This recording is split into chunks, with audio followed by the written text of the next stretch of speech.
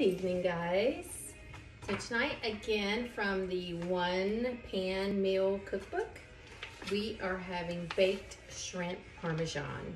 This calls for 6 ounces of bread, so I am using Sola keto style bread so that my hubby can enjoy this as well. So I've just got about 6-7 ounces of bread. We're gonna cut this up into chunks. Gonna add just a little olive oil to a cast iron skillet, and then just cut the bread into chunks.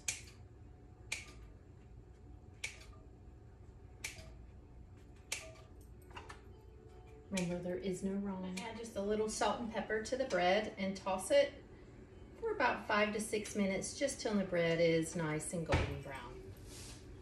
We're gonna place the bread in the cast iron skillet into the oven for about 5 minutes to make it nice and crisp. So we've gotten the bread out of the oven. I've set it aside just on the plate. Look at these beautiful breadcrumbs that it made, and this is all keto bread. I'm now gonna add a little of olive oil back to the pot. And remember to use a glove because I just burnt my hand and it hurts. This recipe doesn't call for it, but I'm adding a little onion because I love the flavor of onion. We're just gonna saute this right in the cast iron skillet. If you don't have a cast iron skillet, don't worry, just use whatever skillet you have. But if you'd like to purchase a cast iron skillet, there is a large supply at a little place called Dragonfly here in Rutherfordton for really good prices as well. This recipe calls for 2 cloves of garlic. Of course, I'm adding more, so I'm adding 4 cloves of garlic to the onion mixture I have here. And these are some fresh tomatoes right out of the garden. You can slice these or you can put them in whole. I like the whole tomatoes because I love the skin. Just give this a stir. Remember to use your gloves so you don't burn your hand. It smells so fragrant. And just gonna add a little salt and pepper.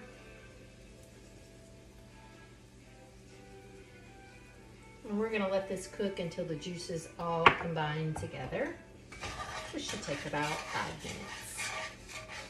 So I'm needing some fresh basil for this recipe, so let's take a little trip out to the herb garden and get some. Welcome to the greenhouse, which it'll be full of all sorts of stuff come winter. And we'll come over to the basil, get us some of this fresh basil. Never grown fresh basil? There's nothing quite like it. It's so much different than the kind you can buy in the store. I encourage you all to grow an herbal garden. I'm gonna add in the fresh basil that we just got from the garden. If you have any questions about how to grow basil, just let me know and I'll show you how. Or if you'd like to purchase some fresh herbs, you can also do that. So to the tomato mixture, we're gonna add a pound of shrimp. This shrimp is shelled and deveined. Tails are on. We'll add that into the tomato mixture. Just stir that up a bit. And then I'm gonna top that with a little bit of the fresh basil. And then I have 3 cups of fresh grated parm. Just do a little bit of parm on top.